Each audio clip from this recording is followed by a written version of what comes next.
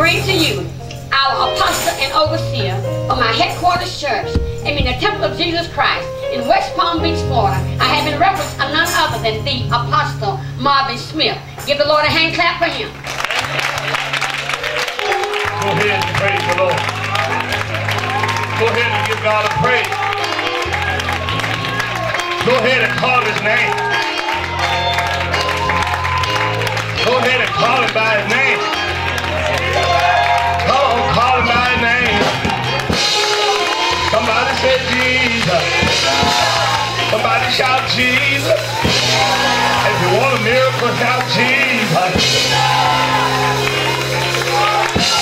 Clap your hand and praise the Lord.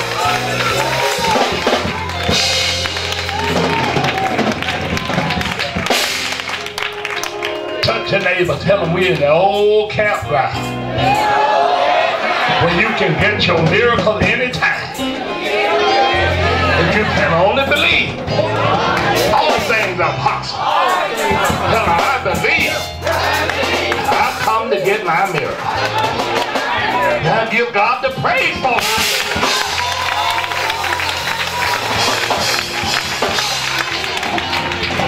Hallelujah. Thank you, Jesus.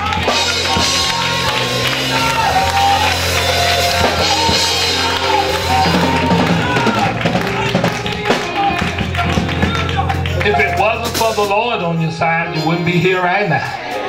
But thank God for Jesus strengthening you to be here tonight. How many glad to be on the old campground? On the very first night you are here, you are in store for a blessing from the Lord. Touch your neighbor. Tell him, I'm going to get my blessing.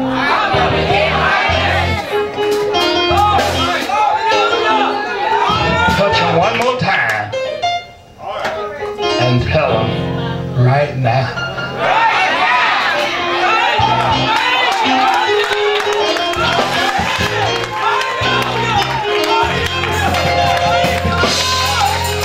Hallelujah. There's a free spirit in there. And he's ready to move for anybody that'll reach out to him. All you got to do is reach out tonight. And God will touch you in your heart. Tell him yes, Lord. Tell him yes, Lord. Well, while you stand and lift your hands up as we pray. Father, in the name of Jesus, God, strengthen us. Give us guidance and leadership how to preach your word. Give your people what you would have them to hear. This night, let your miracle working power come down. Save somebody. Deliver somebody. Set some soul free. In the name of Jesus, we believe in you tonight for a miracle for everyone in the sound of my voice. Touch those that are passing by. Touch those driving by in their car. Touch everyone that come on this campground in the name of Jesus. Now God, thank you for the victory. In Jesus' name, amen. Amen. 12 and verse 20. And Herod was highly displeased with them of Tyre and Sidon, but they came with one accord to him, and having made Blastus the king's chamberlain their friend, desired peace, because their country was nurtured by the king's country. Now pay attention to this next verse very closely. Read. And upon a set day, Herod, arrayed in royal apparel, sat upon his throne, and made an oration unto them. Read. And the people gave a shout, saying, It is the voice of a God, and not of a man. Read. And immediately the angel of the Lord smote him, because he gave not God the glory. And he was eaten of worms, and gave up the ghost. You better give God the glory. I said you better give God the glory. Somebody give him the glory right now.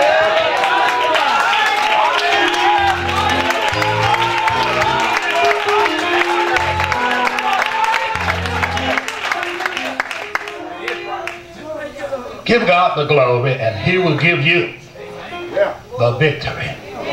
Amen. Now, the word of God comes to us and tells us that on a certain day, this King Herod, dressed up in his kingly array, and he sat upon his throne. While he sat upon his throne, he made a speech unto them. While he was making a speech, the people began to say, it is the voice of God and not the voice of man. See, they trying to make man God. Say amen. One scripture says, when they knew God, they glorified him not as God, but became vain in their imagination, and their foolish heart was darkened. Man today is trying to steal God's glory. I'll get a witness to that. Everything God made, he's trying to change it around. God made a man, they're trying to make a man a woman. Say amen. Everything God made, the man is trying to turn it around. God made man holy, man is trying to make him unholy. Say amen. And because he had on these kingly clothes, something about putting on fancy, rich clothes can make people change. Can anybody say amen? Putting on certain kind of clothes and wearing a certain kind of, having on certain kind of hat, or putting on certain kind of shoes, and cause some people to exalt themselves and think themselves to be higher than other people who are less fortunate. Just because you have a beautiful house or a big fine car, it doesn't make you any better than anybody else. Say amen. God said if you humble yourself in the sight of God, he will exalt you in due season. Say amen. God don't want you to go and make nobody out of yourself. God wants you to yield yourself to him. Get saved and get delivered. Get changed and he will make somebody out of you. Say amen. We don't want to be what we make ourselves. We want to be what God can make us out of. Say amen. If it ain't what I can do for myself, it's what God can do for me. Say amen. So I got to make myself humble. I got to make myself meek. I got to stop thinking so high of myself. Stop thinking that somebody's so big. And you see today that even children don't want to give God the glory. Even if you ain't saved and you're walking by this tent, you know there's a God somewhere. You know God is standing, sitting high and looking low. Even if you haven't been saved in your life, every time you look at the moon, you know there's a God. Every time the sun rises in the east and sets in the west, you know there's a God. You know man didn't do it. You know man didn't hang it up there, and you know man don't make it set. It's got to be a God.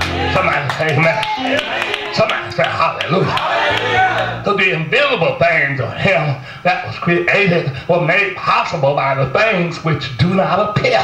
So the things which are not were made possible by the things which are. So the things which are not are invisible things, like faith. Faith is what made the sun stand in the sky. Faith is what created the heaven and the earth. Faith in God speaking his word. God spoke his word and said, let there be light, and there was light. Say amen. And every day you look at the sun, you're seeing the sun give a witness to you that there's a God somewhere. Say amen. Every time you look at the ocean and look at the sea, or look at the ground and look at the house, every time you look at the trees blowing and the breeze, you know there's got to be a God somewhere. And even if you don't know God, you can stop and say, Lord, I thank you for the sun being in the sky. You can give God the glory. Even if you ain't saved, you can say, thank God for letting me live to see another day. You don't have to be so saved. You don't have to be so sanctified to be able to give God the glory. Even in the old days, everyday talk was giving God the glory. I don't know about other races, but black people. Black people preach. Right. It's my Indian brother right here. Amen. He ain't ashamed of his Indian heritage. That's what I love about it. I say amen. This is my white brother right here. He ain't ashamed of his white heritage. And I'm their black brother. And I ain't ashamed of my black heritage. But we all love one another and see each other as equal. Because God made us the same way he made them. Amen. The same God made us out of one blood. Out of the blood of Adam came all men. Say amen. So we are all some kin to each other. Somebody say hallelujah. Somebody say thank you, Jesus. So therefore, praise God. Give God the glory for just being born. You can give God the glory for feeding you a meal this morning. You can give God the glory for waking you up this morning and starting you on your way. You can give God the glory for being able to wave your hand and being able to stand. You can give God the glory for being able to blink your eye and breathe in your nostril. Give him the glory. Shout yeah! Somebody say hallelujah. Somebody say thank you, Lord. But we know, me and these brothers know, that faith brought everything to pass. Faith is what brought this world here. Faith is what brought the cars and the houses and everything. So what's it going to take for you to get your miracle? It's going to take faith. Say amen. Touch your neighbor and tell them tonight is the night for your miracle. Have faith in God. I'm going to speak a miracle on you right now. Your miracle is in giving God the glory.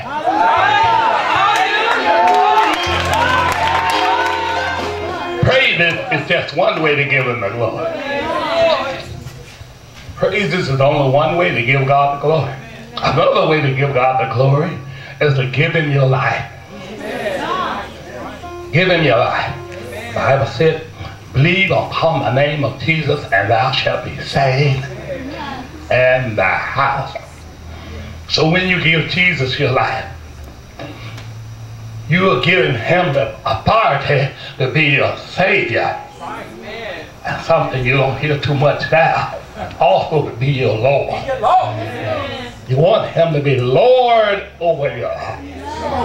Lord means he is the boss, he is the authority, he is the one that directs your path. Scripture said in Psalm, in Proverbs, trust in the Lord with all thy heart and lean not to thine own understanding. In all your ways acknowledge him and he will direct your path. So you gotta acknowledge God in everything you do.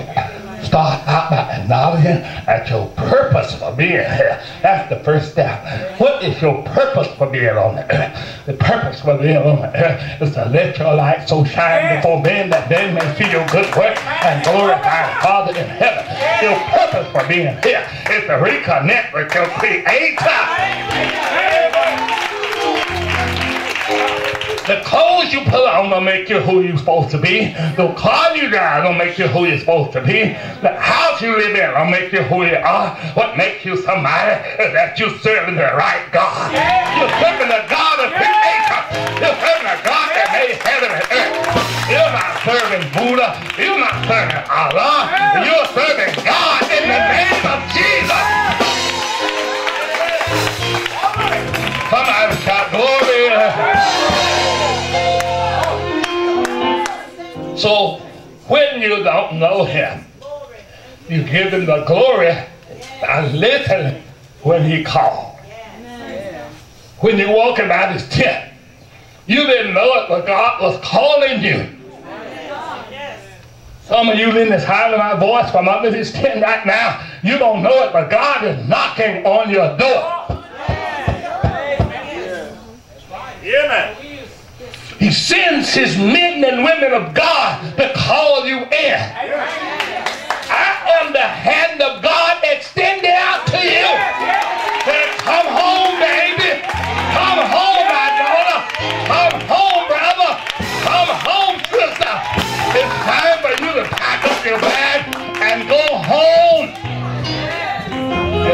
The devil is not your father. The devil is not your father. What you're doing, following him. Say amen. Rather than giving God the glory, when we don't follow God, you're going to automatically follow the devil. Because the devil takes everybody whose hearts and minds have been blinded. Come on. If you don't want the truth, I don't want to go to church, I don't want the truth. If you don't want the truth, you want the devil. The devil is out there waiting for anybody that don't want the truth. God's word says, my truth be hid from them that were lost, whose mind the prince of this world have blinded. Your mind is blinded from the truth, and the devil is waiting with open arms. Come on. Just like Jesus said, come unto me, all. The devil is saying, come unto me. All who don't want the truth, come unto me. All who blind, come unto me. All who don't want to go to church, come unto me. And you don't know it, but when you're out there in the world, you are following the prince of the air, which is Satan. Say amen. Satan don't love you. Satan wants to destroy you. Satan wants to kill you. Satan wants to trample you. Satan wants to make a trap out of you. And just like a milk carton, when he finished using you, he want to ball you up and discard you. He don't mean you no good. I come to tell on the devil. He want to fill your veins with drugs, alcohol, fill your mind with lust, violence, anger, rebellion, and therefore you won't want to have nothing to do with God. I come to turn you around and tell you it's time to come back home. It's time to turn back to the Father. It's time to arise and go back to your Father's house and give him the glory by saying, Father, I have sinned and come short of the glory of God. And if you will accept me back as just a servant in your house, I'll be happy to stay in the house of God. Don't expect me to come back as somebody high. I'm not coming back to be high. I want to be the lowest thing in the church. I'm coming back lowly and meek. Somebody said lowly and meek. Out there in the world, the devil got your mind exalted. The devil says, because you got on a new set of hair and you put it on your head, it makes you another woman. Because you got on a new set of fingernails, it makes you another woman.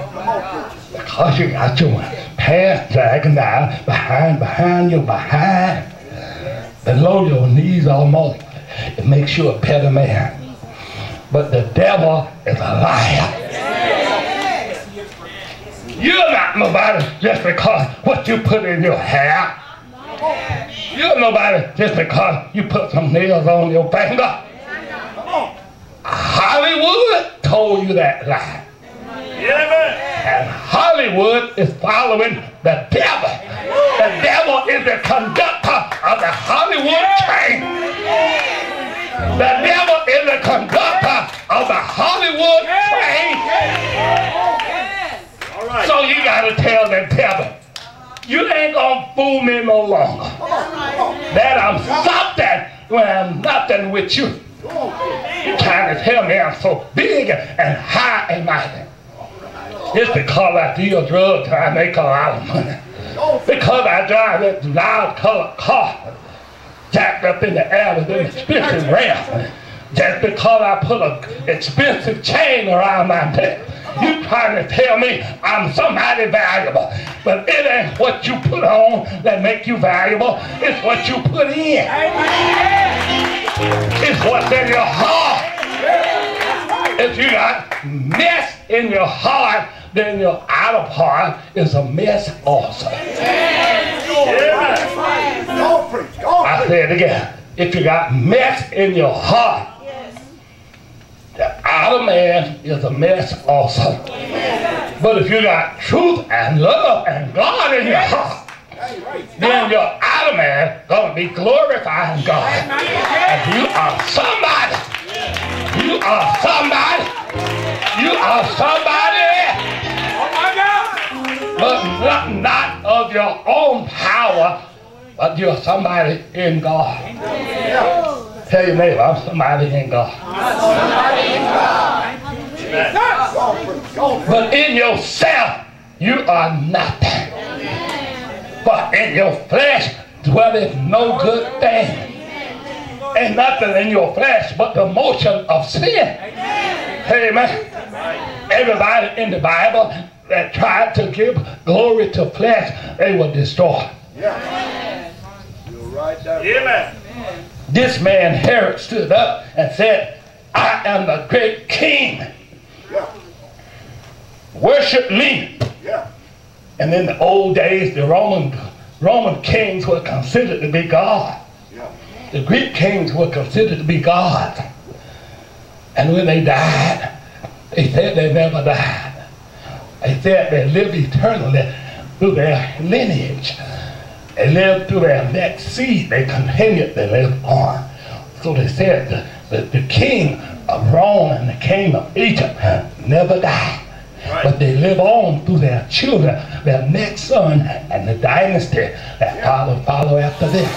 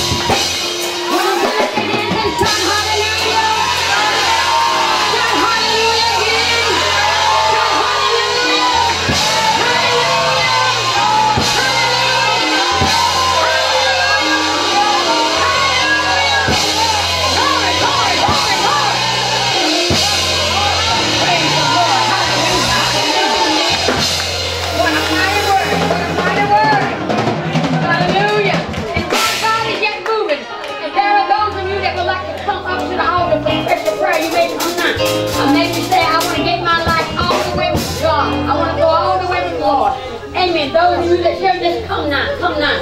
Counselors will be coming with you. Hallelujah, Jesus. Hallelujah. Praise God. I want to go all the way with Jesus.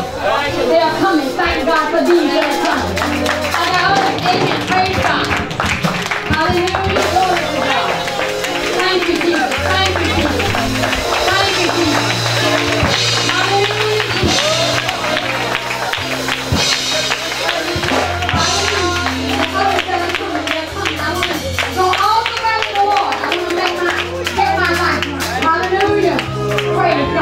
Bless your name, Jesus. Bless your name, Jesus. Bless your name, Jesus. Hallelujah, Jesus. Hallelujah. Hallelujah, we praise you. Hallelujah. You already received a touch from God. You received your blessing. You received your miracle. But now, amen, praise God. I want to go all. I want to give my life to Jesus. Praise God. Amen. I want tonight to be a new beginning. Hallelujah. I want to go all the way with Jesus. Thank you, Jesus. Hallelujah, Jesus. Thank you, Lord. Praise the name of Jesus. Thank you, Jesus.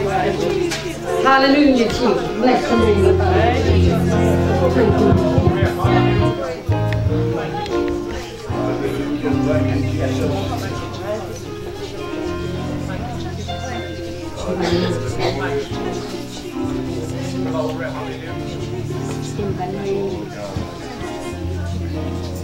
Oh, God should not. God should not. God should not. Lord, thank you, Jesus.